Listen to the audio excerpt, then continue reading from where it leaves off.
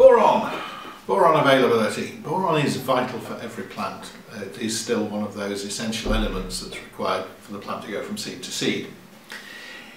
And boron is either in the rocks that weathered down to make your topsoil or it wasn't. So in the case of boron, very often it's not the conditions that change the availability from the soil, but whether it's actually there in the first place or not. So we should know the fields that are low in boron or deficient in boron. It's particularly important in all the brassica crops, which includes oilseed rape.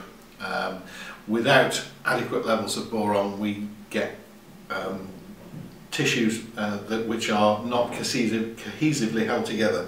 It's part of the glue that holds the cells together in plants. So in something like sugar beet, inadequate boron will lead to the crown opening up and rainwater and other materials getting into that split crown and causing crown rot.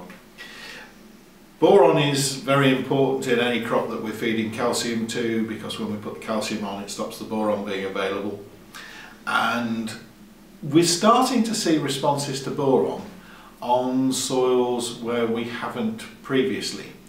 Now, whether this is down to just as taking bigger and bigger yields from the field and the amount of available boron not being available at the right time or insufficient quantities, we don't know. But on calcareous soils, we are definitely seeing responses to boron, low levels of boron in cereals, which was not something anybody expected to find, but we're now observing it more and more often. And in terms of the oilseed rape crop, we don't use as much boron as the French do. Now in France, boron is one of the main soil deficiencies because a lot of the soils in France simply don't have any boron in it. But they put far more on than we do, probably twice as much, up to 6 and 7 kilos a hectare of 21% boron.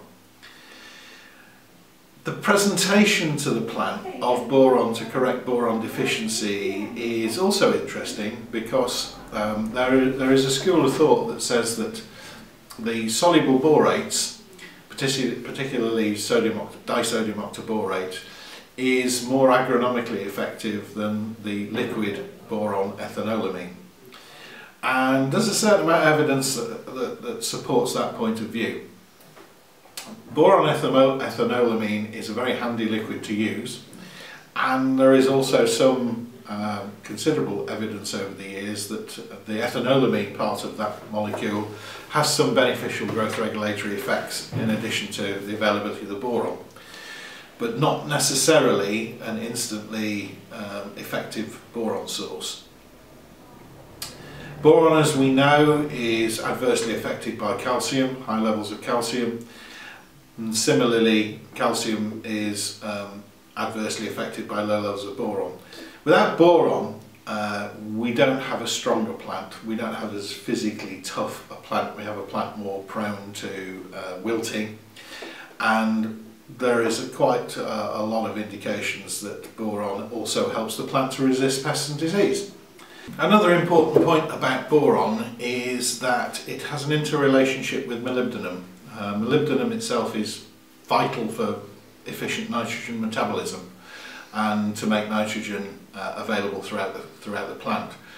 So when we put boron on a plant, we often include a small amount of molybdenum because of the way they work together synergistically and complement one another. It's an interesting material, is boron, because it's really not required at very high levels, but crops do respond to it rather well. The one crop which really doesn't like a lot of boron is potatoes.